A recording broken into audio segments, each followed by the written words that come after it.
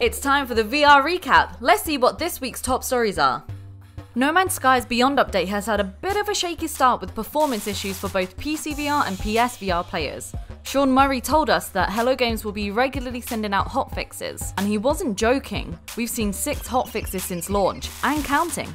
He further explains that problems come down to 3 things: bugs they need to fix, users' hardware setup, and unexpected scenarios that the game will be further optimized for.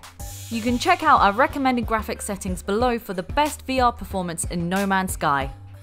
After 7 years, Oculus co-founder Nate Mitchell is saying goodbye to the company. Mitchell made the announcement online explaining that it was time to move on. That makes him the last of the original founders to leave Oculus. Among others, Palmer Luckey left in 2017 and former CEO Brendan Arebe left in 2018.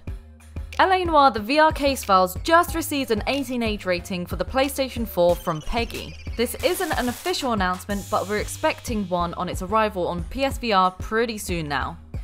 This version of LA Noire isn't a straight port, but instead takes some of the original missions and enhances them for VR. When LA Noire hit PCVR, the internet was inundated with pretty hilarious videos, so we can't wait to see what PSVR players make of it when it launches, whenever that may be. VR MMO Zenith launched its Kickstarter this week, only to be fully funded in 4 hours. Its goal was a modest 25k, but it smashed past that and has already been funded by over 300%. This project looks pretty awesome and they've got some big promises to fulfill, like getting millions of people to play and socialize together at once. They've also confirmed that the MMO will be available on Quest along with PCVR and PSVR with full crossplay. Now for this week's top releases.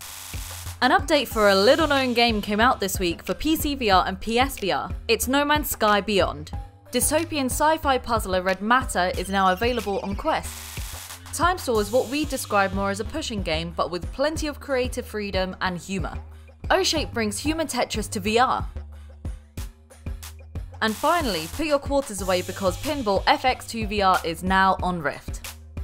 When asked if No Man's Sky was the most important VR game to date, you guys had opinions. Devlin here said that it pulled them back to PC VR after converting to the Quest. Mayer thinks it will be important in getting other developers on board to give their games VR support. And Alessandro is torn, to say the least. We're giving you a chance to join the universe this week with 5 No Man's Sky Steam codes up for grabs. All you gotta do is click the link in the description and enter. Good luck! Thanks for tuning in. We'll see you next week, but in the meantime, check out our other videos.